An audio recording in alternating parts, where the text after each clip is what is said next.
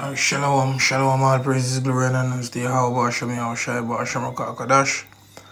Double honors to the apostles and to the elders of Great Millstone, peace and salutations to the elect. And I'm my brother Mark from the Great Millstone, Jamaica camp, with a lesson here to feed the potential elect through the spirit and power of Yahweh, Hashem, Yahushai.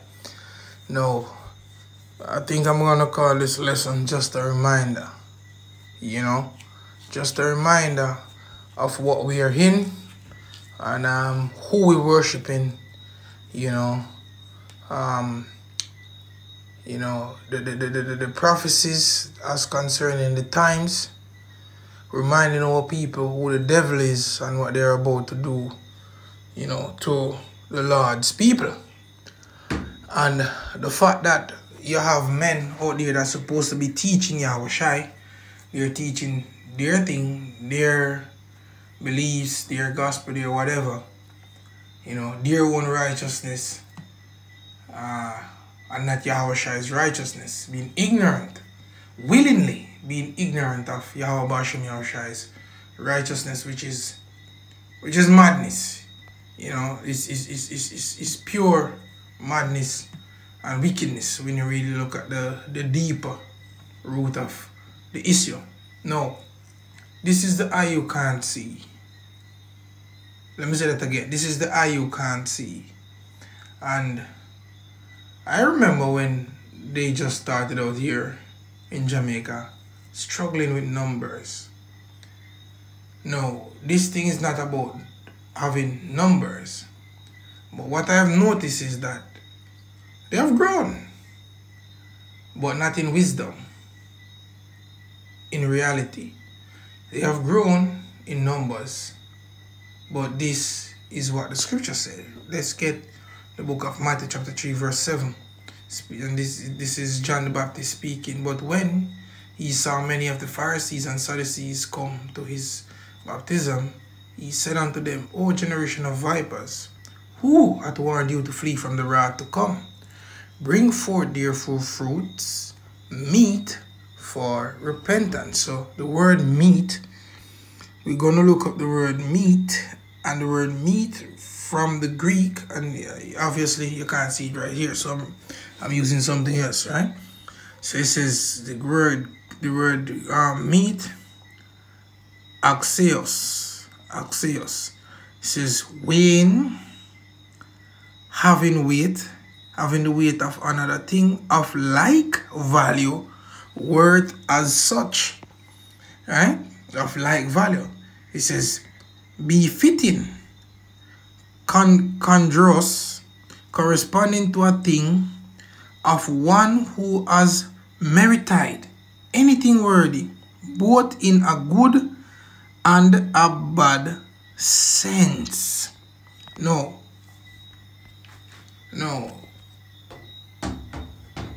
In the scriptures, as a matter of fact, let me get that scripture. Amos, the 3rd chapter. This is what the Lord said. Amos, the 3rd chapter. Hear this word that the Lord has spoken against you, O sons of Israel, against the whole family which I brought up from the land of Egypt, saying, you only have I known of all the families of the earth. Therefore I will punish you for all your iniquities. Can two walk together except they be agreed? Very, very, very, very important question, because personally speaking, I'm not gonna pour with a fish, because I'm no fish. A fish can't be my friend in any way, shape, or form, because we don't see things on a level playing field. We're not seeing things eye to eye. No.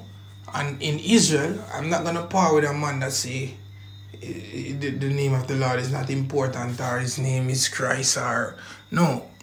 We worship Yahushai, Yahweh Bashem Yahushai, and we will forever, we're gonna put those names on the forefront, because by those names we shall be able to be delivered, because we have believed in those names through faith. You understand?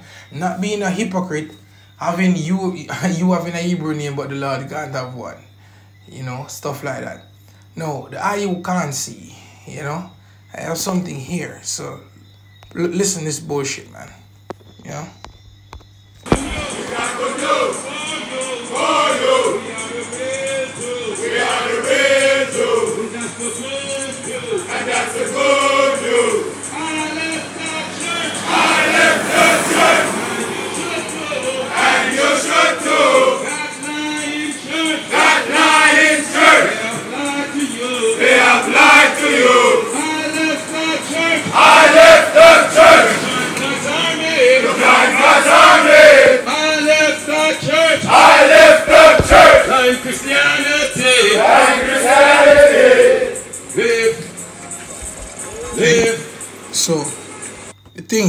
on the streets of Port Antonio almost 14 years, right?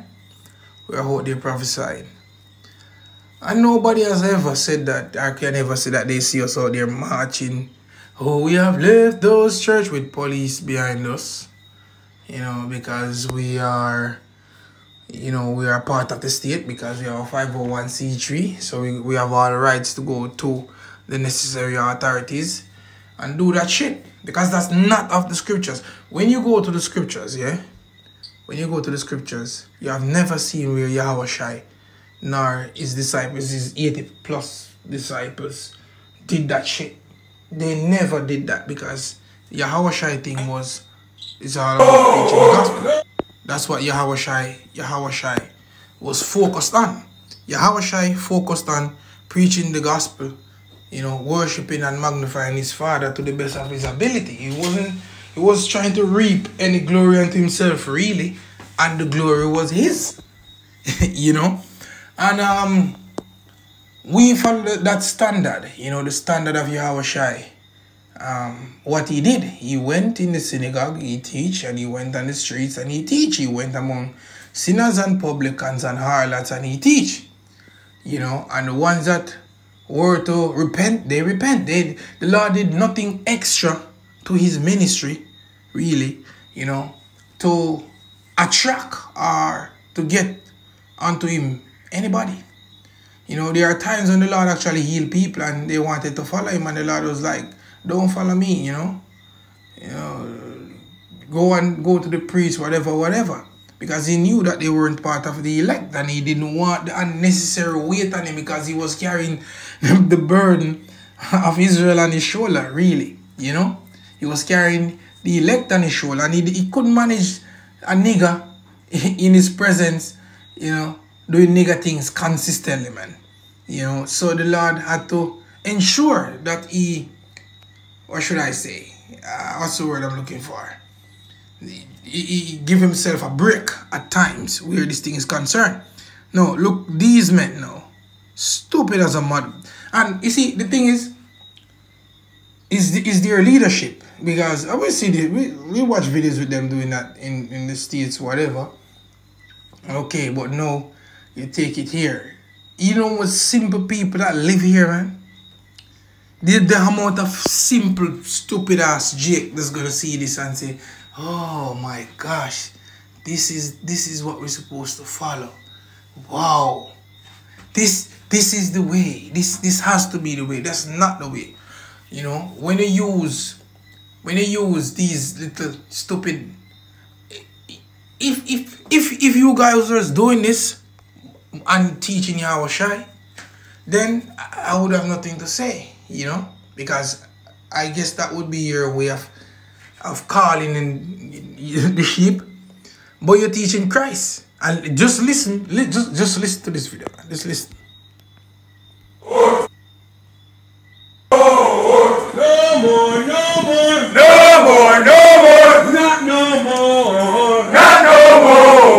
Take care of our wives. Take care of our wives. And our children too. And our children too. Dreadlocks and shit. No more. Take care of our wives. And our children too. And our children. Oh, come on, man. We need the kingdom. That's not what we need right here. We need the kingdom. See, you guys aren't kingdom minded, but I have a reminder here for you. Yeah, I have a reminder here for you. And this is the reminder, right? Radical Hebrew Israelites. Southern Poverty Law Center.org. Let me read it again because I guess some of you didn't get the memo. Or maybe because your leadership didn't point your fingers to a lot of you, you know, about the seriousness of what we're doing and the times that we're living in and who we should be fearing and giving all the glory and the praises to, you know, instead of being out there teaching about taking care of our wives, whatever, which is we're supposed to take care of our wives, but in truth and the fact, are these women our wives, man? You know, you guys worrying about the wrong things. We have more important things to worry about, right? So Since the late 1960s, the radical Hebrew Israelite, I'm sure you something. The radical Hebrew Israelite ideology splintered to form increasingly anti-Semitic, anti-white, anti-LGBTQ, xenophobic, and misogynist sect of groups who preach they and only they are the true Israelites of the Bible and perpetuate the anti-Semitic belief that so-called Jews have stolen their identity and birth. Right? Bear me 1 second. 1 second. My brother send me a message here.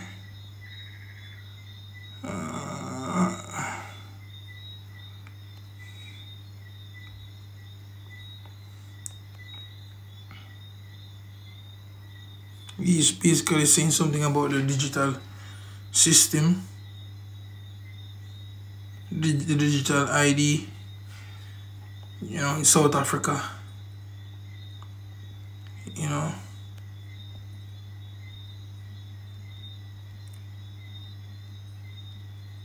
Yeah, so Salaki about that. Right? Anyway, going back to the lesson, right? Alright, disclaimer.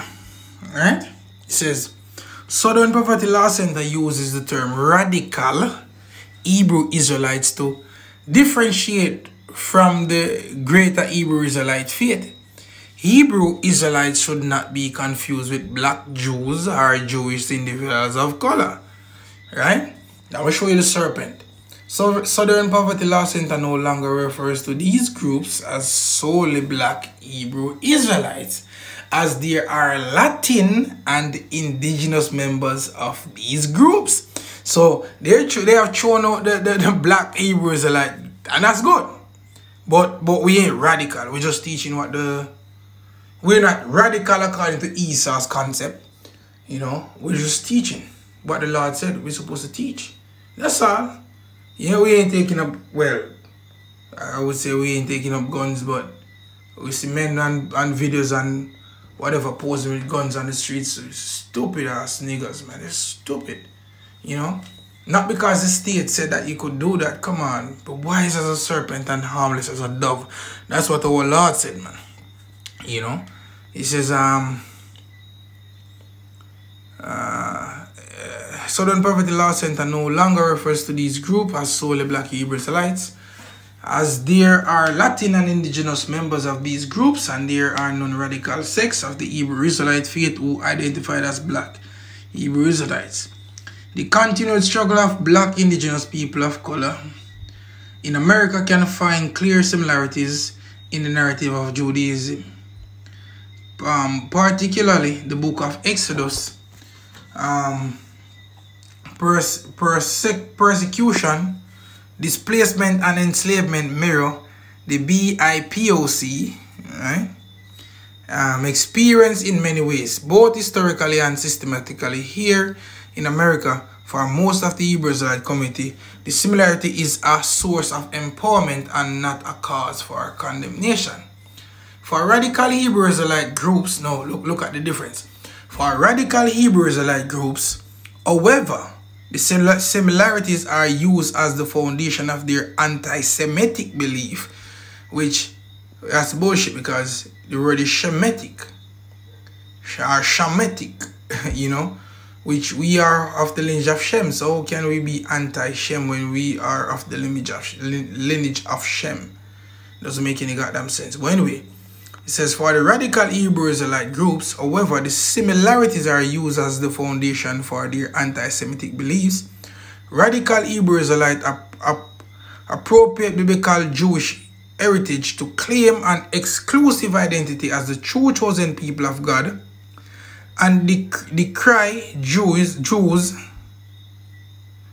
as the impostors and thieves. These groups seek a divine form of dominance rather than equity. So once you're saying that you're the chosen people and the so-called white man is not, you're radical. You know? You can't see teach that. Yes, so whether you want to make a covenant with them, guess what? You're radical. That's what this article is saying. You're radical, right?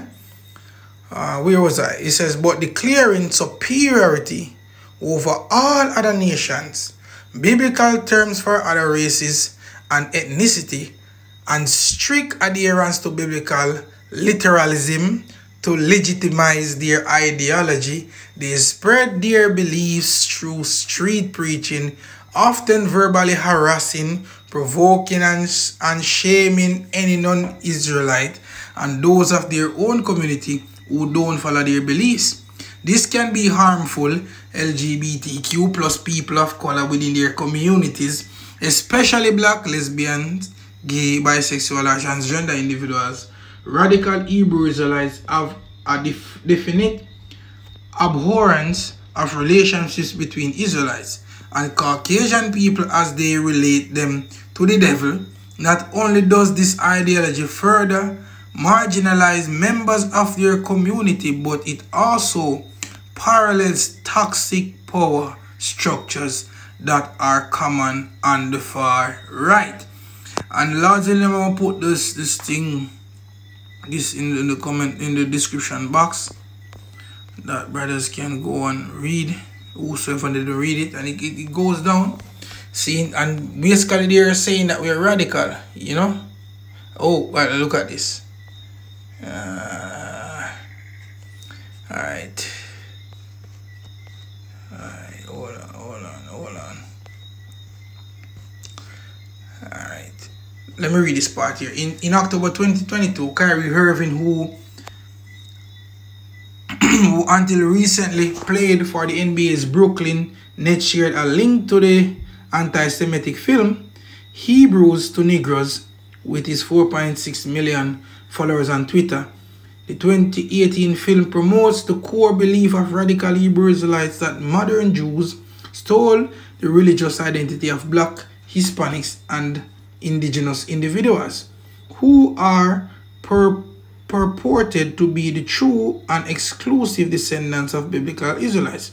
The film pushes enduring anti-Semitic tropes about Jewish power and Holocaust denial, arguing that the Jewish people distorted historical facts to conceal their nature and protect their status and power. When asked if he held anti-Semitic belief, Irving replied, "I cannot be anti-Semitic if I know where I am from." Irving's support for these beliefs and subsequent suspicions emboldened radical Hebrew Israelite groups.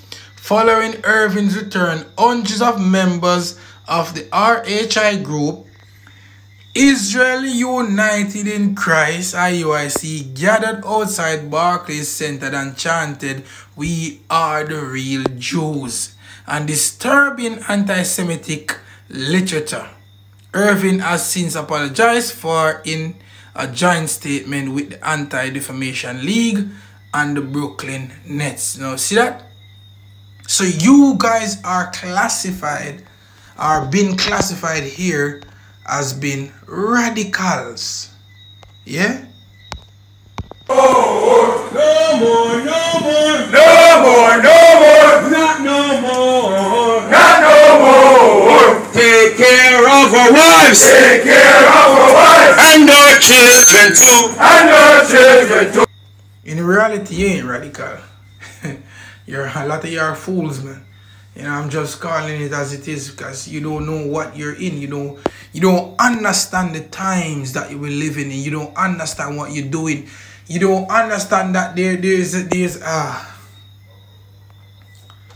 a matter of fact, let me get that in 2nd Esdras, because you do not know what you're doing, man. 2nd Esdras 16 verse 68. So this is just a reminder. 2nd Esdras 16 verse 67 says, "Behold, Yahweh Baal Shem Yahshai himself is the judge. Fear him, leave off from your sins, and forget your iniquities, to meddle no more with them forever. So shall the Most High lead you, Salakia, forth and deliver you from all trouble. For behold, the burning wrath of a great multitude is kindled over you. And they shall take away certain of you and feed you, being idle with things offered unto idols. And that's microchip. That groups like you can't see, yeah, fail to teach to the people what that is, you know, and find some other way to come up. See, that's what happened when you come up not under Yahweh Shai, but under something else or someone else or some other deity. Because when you come up under Yahweh Shai, you can in no wise do anything but tell the truth, because Yahweh Shai is the truth. He speaketh the truth in wheresoever he goeth. You know? So it's all about Yahweh Shai and it's all about the truth. But if you're not about Yahweh Shai and if you're not about the truth, you're going to have problems, man. You understand? That's what you're going to be out there. No more, no more. Take care of our wives and our children too. You know, what about repent? Yahweh Shai is coming, man. He's going to destroy this place. You know, stop being fishes and freaks and weirdos and, you know, speak about the promise and all these nations going to slavery and, you know, and the Lord's name is Yahweh Shai and the Father's name is Yahweh and, you know, the truth about the matter in full effect. That's what you're supposed to be speaking. But nah, you guys want to do it another way. You want to establish your own righteousness, man. You know? Verse 69 says, and they that consent unto them shall be had in derision, and in reproach and trodden under foot. For there shall be in every place and in the next cities a great insurrection upon those that fear the Lord. Lest you forget.